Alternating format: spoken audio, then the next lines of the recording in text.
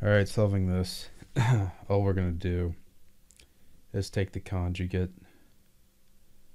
So what we get is 1 minus cosine, theta squared, and then on the bottom it becomes 1 plus cosine theta, 1 minus cosine theta. And the reason we do that is we cancel out the middle term, so we get 1 minus cosine theta squared over 1 minus cosine squared theta.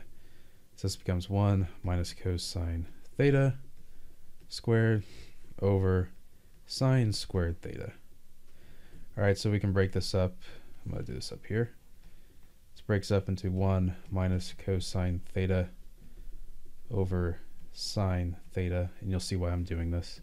And then 1 minus cosine theta over sine theta.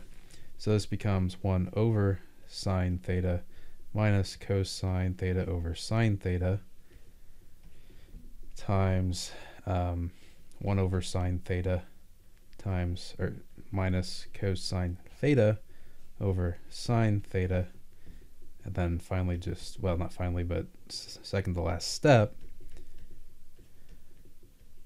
squared, and then finally what this is equal to is because 1 over sine is cosecant theta, and then cosine over sine is cotangent theta squared.